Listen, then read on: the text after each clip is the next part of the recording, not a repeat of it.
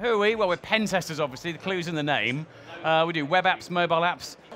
This is a wireless doorbell. Anyone got these? A Ring Wi-Fi doorbell? No? Good, okay.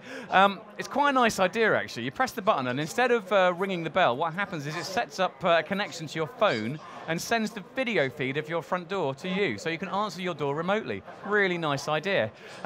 On the back of it, though, is a big red button. I don't know about you, but I have to press big red buttons. I don't know. You know.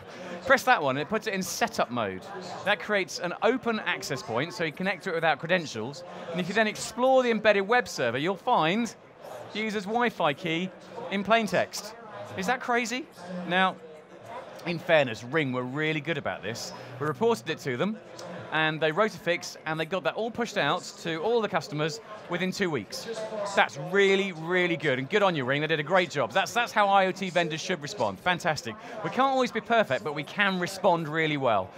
They did make a boo-boo a couple of weeks ago, though. They had some database corruption, and when you pressed the button, you got someone else's video feed. Oops. That's fixed as well, though. Good on them, Ring. They're actually quite a cool vendor. I did promise at the beginning we'd go back in time, though. Do you remember War Games? The movie in 1983, and the bit where Matthew Broderick hot-wired the electronic door and opened it using a pair of scissors and a tape deck. Do you remember that one? Yep. So I'm thinking 33 years later, after that was in Hollywood movies, surely we can't find it on production gear today. So, well, here you go. This is a smart door lock I bought on Amazon a couple of weeks back. It's got a pin pad on it and an RFID interface as well, and you can use it to control a magnetic door lock. Except that it's secured to the door with one screw, and once you've done that, you've got access to the back plate. Let's have a look at it a bit more closely. So on the back there, can you see fifth from bottom is the word push? So if you take the connector to push and put it to ground, it unlocks the door. Seriously, is that nuts?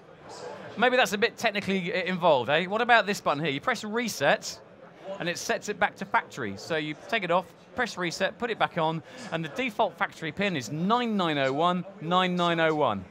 That's crazy. Unbelievable. 33 years ago, this was stuff was in the movies, but we can still hack them.